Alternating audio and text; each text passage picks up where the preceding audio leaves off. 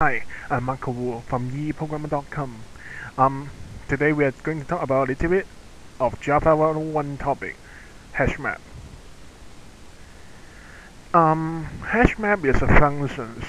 Is a you have one thing to pair another. So when you are searching, when you let's say you have a string paired with an integer, when you put into a string, you can find out which integer is associated with this string. So let's say in here, in this hashmap example,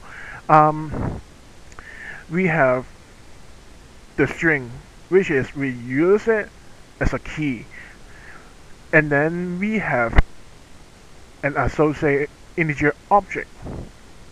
So every time you have a string associated with an integer object, well, maybe an integer value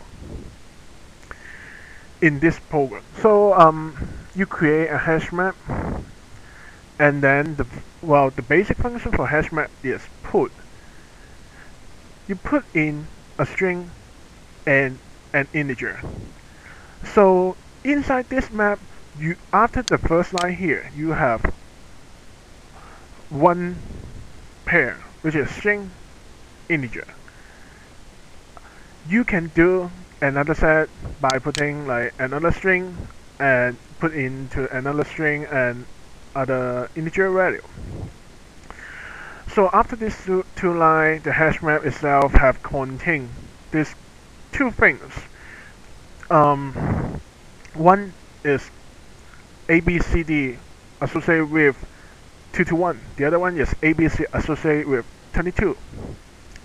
So let's see, if we do a system.out.println, you can see it will return you a 22, which is ABC, because when you put in the keyword get the keyword, it will ask the map what is the integer value associated with with this ABC, and it will print out 22. So in here, we can say for sure it is an integer by writing another line of code, map.get.a string ABC. It looks for the key ABC and looks for which is associated with this ABC, which is 22. So I put like integer a is equal to this, and to see whether any syntax error will come out.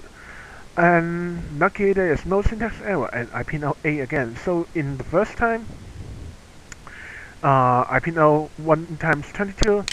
In this line, I will print out the second line of 22. Let's see when we run the program. Yep, so that is hash map. Very simple.